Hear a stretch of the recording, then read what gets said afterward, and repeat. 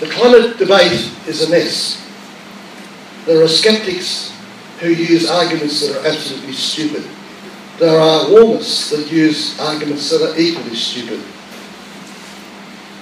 The whole debate has got mixed up with a lot of other things and has ceased to be purely scientific. It's got mixed up with conservation issues or anything you know.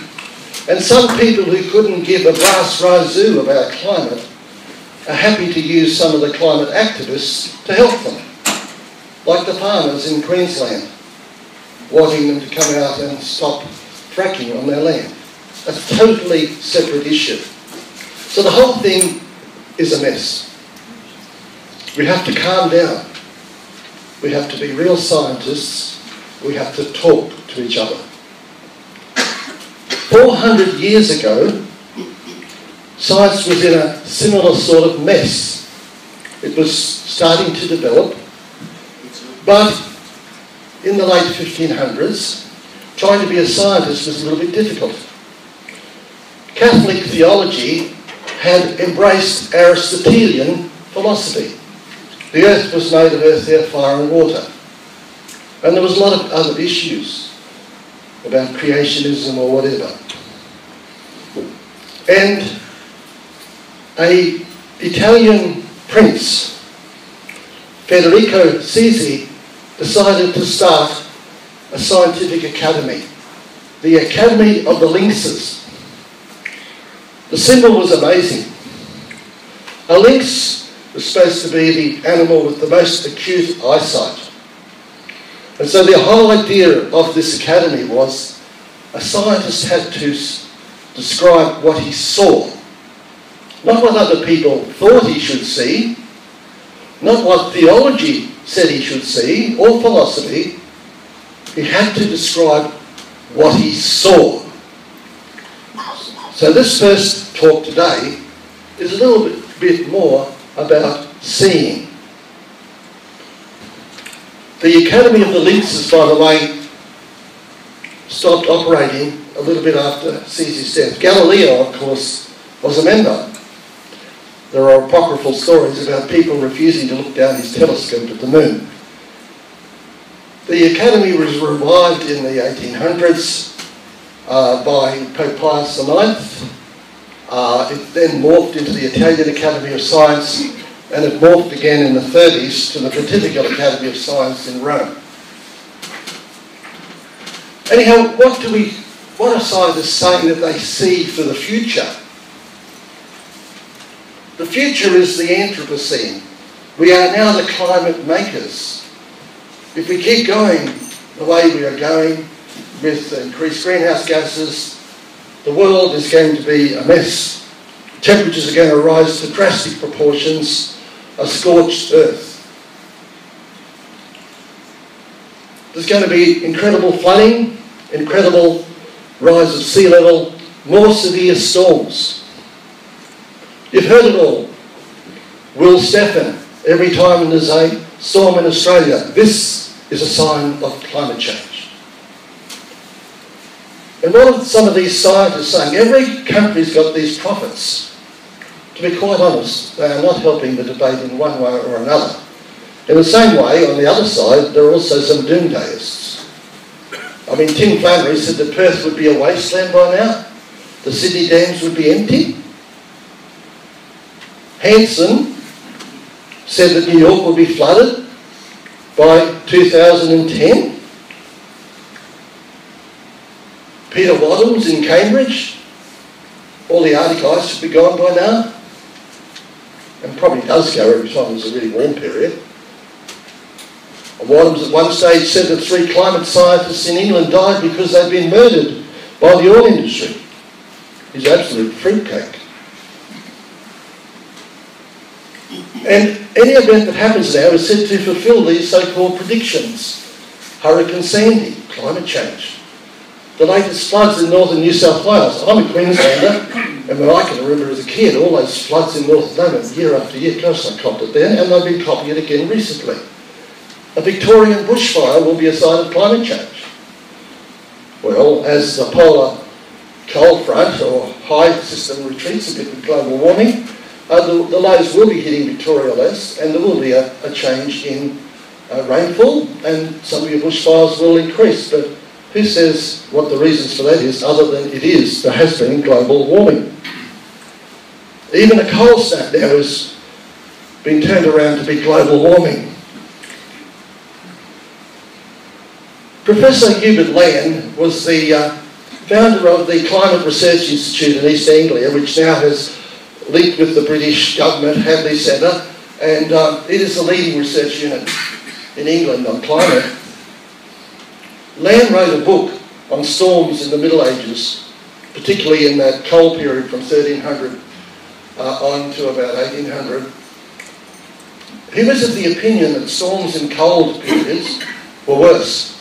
In other words, if the world got colder, the storms would be worse because the thermal gradient between the polar area and the tropics was more severe, and that caused more turbulence.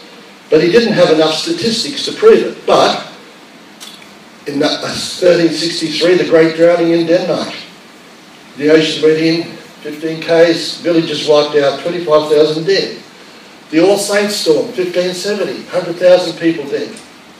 Then the Great Storm in 1703 blew ships up the Thames, 700 ships, thrashed up the Thames. The western end of the Thames was a mess of wood.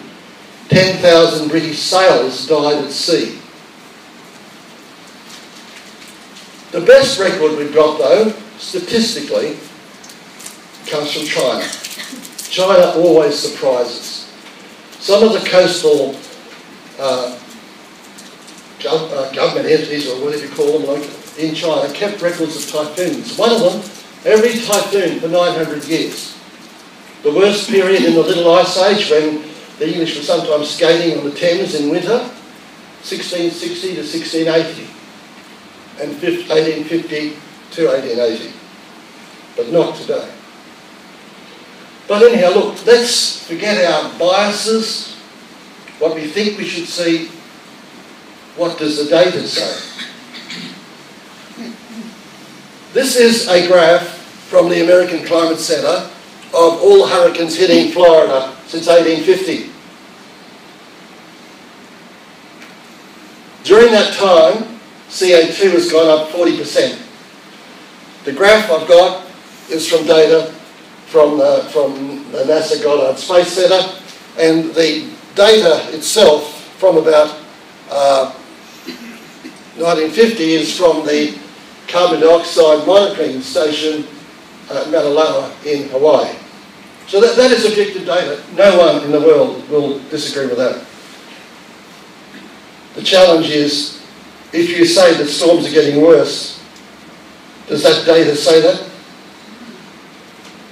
This is US tornadoes in the last 60 odd years. The worst year, 1974. Where is the correlation? If you were looking at it with your eyes, you might say it's got a bit less. In Australia, the data from 1970. As a matter of fact, some people think there's been a slight drop in cyclones hitting my lovely state of Queensland. Professor Farquhar, I had a lovely coffee and I've had 2 meetings with him, a lovely man, won the Prime Minister's Award for Science in 2015, an expert on how plants exchange water vapour and carbon dioxide in their leaves. He's very interested in wind and evaporation because that affects the water loss of plants. His research showed that winds have been dropping in Australia for 30 years. And as he said to me, I'm not strictly a climate scientist, but the models aren't saying that. They're saying the opposite. So, are we going to belong to this Academy of the Lynxes and have the guts to describe what we see? Or are we going to make up stories on our own various biases? And if you say, oh, that was frequency but not severity, there has been a record since 1970 of the highest winds in the tropics, northern and southern, since 1970, every 6 hours. Again, if you lived on where I've got my little red pointer, you could say quite truthfully, gosh, storms have been getting worse. That would be only true for 6 years. Where is the trend? I'm sorry, I can't see it, and I challenge you to find it.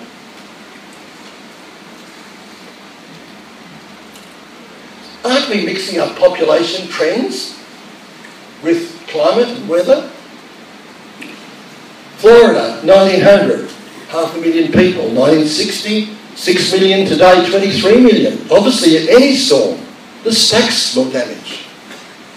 The Gold Coast.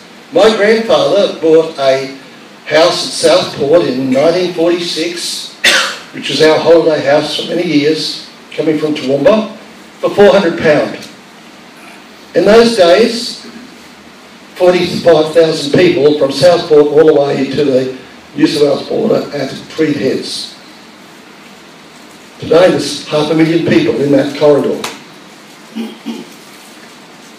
So let's forget storms. Let's have a look at sea level. The story you're getting is that sea level is accelerating, and obviously as the world warms, there's no doubt about that, there's no doubt about climate change. The ocean expands slightly, some glaciers melt, they retreat, and sea level rises. This is what some people are seeing. The Potsdam Institute of Climate Impacts, that's advising Angela Merkel and funded by the German government, 400 scientists at the institute, imagine what it costs, run by Hans Joachim Schellenhuber, an absolute catastrophist. There are 7 tipping points that's going to wreck the world. They are predicting sea level will rise this century up to 2 metres. The IPC average, they have various scenarios, is around 80 centimetres. The tide gauges are showing a steady rise, 15 maybe to 20 centimetres a century. Now the main data for tide gauges, if you go back 50, 100, 150 years, are tide gauges. And when they were put in, people weren't worried about the climate debate. The tide gauge was to help ships coming in out of the harbour and the timing of ships, particularly in shallow harbours. But some of those records are exceedingly accurate and exceedingly good. If you want a database of tide gauges, type into Google, say, Fremantle, Port Denison, Auckland, and tide gauge ID, and it will give you a number. Then go to this site in Liverpool in England, and you will get that history. Thousands of tide gauges, you can look at them yourself. The record everywhere is that they are going up, the sea level's rising in a steady rate, not like a skateboarder's ramp accelerating. In '92, the Americans decided they would put up a satellite system also to measure sea level. Topex, Poseidon, Jason 1, Jason 2, and the last satellite to go up to replace those previously was Jason 3. The accuracy per run is only 2 centimetres. Over a century, that's a 2 metre error. But they hoped by a lot of iterations they would get their accuracy down. And what does the NASA satellite system show? It shows that sea level is now accelerating at twice the rate of the tide gauges. Now that's a pretty frightening clash. Who's right? We always think, at the moment, we're so technologically biased, we would presume the satellite is better. In 2011, the US Army Corps of Engineers analysed tide gauges throughout the world. They got all the data from the Australian CSIRO from down here. They had European data, American data. Now that Army Corps of Engineers, not just a few engineers out of Jaunt, it's got an annual budget of $1.5 billion. It is a huge body of engineers.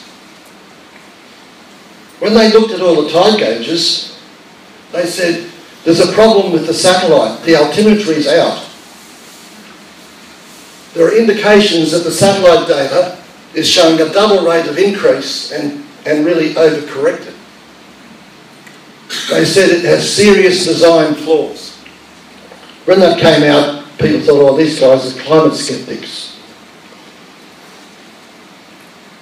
There's a few tide gauges from the Liverpool database. Some of them look different. It depends on whether the data's averaged over so many months or over weeks or whatever. But none of it's curving upwards. In 2012, the head satellite design engineer for NASA in Pasadena, California, who has corresponded with me by email, came out and said the satellite system has serious problems. And we have now designed a system called GRASP, Geodetic Reference Antenna in Space, and we want to put that up because the clash between our satellite and the tide gauges is real, and we have altimetry problems. That submission was given to the US Congress, and unfortunately they still haven't got the funds to do it.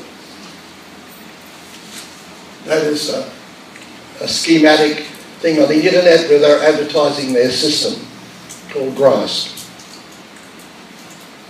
2014, two doctors, science from Caltech, again came out and said, look, TAPEX Poseidon weren't too bad in terms of analysing, agreeing with tide gauges, but the Jason series, we call them jumping frogs, are way the blazes out. And the trouble is that when NASA design a satellite system, they don't run it. They give a contract to a university, and the University of Colorado is running these satellites. On their website, you will find nothing about the fact that their system could be inaccurate. It is amazing that it's true. Sorry.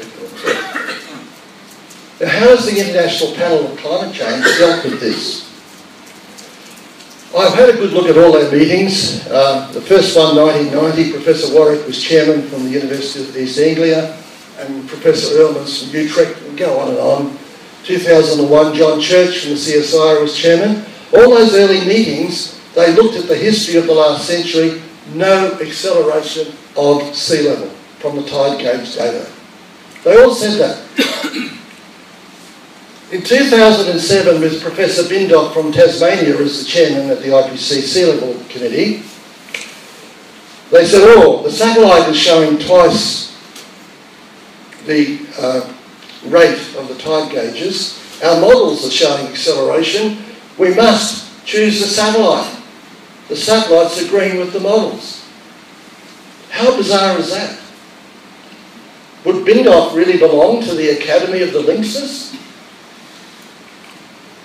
So, looking at that graph there, you can see the steady as you go sea level rise. It is rising.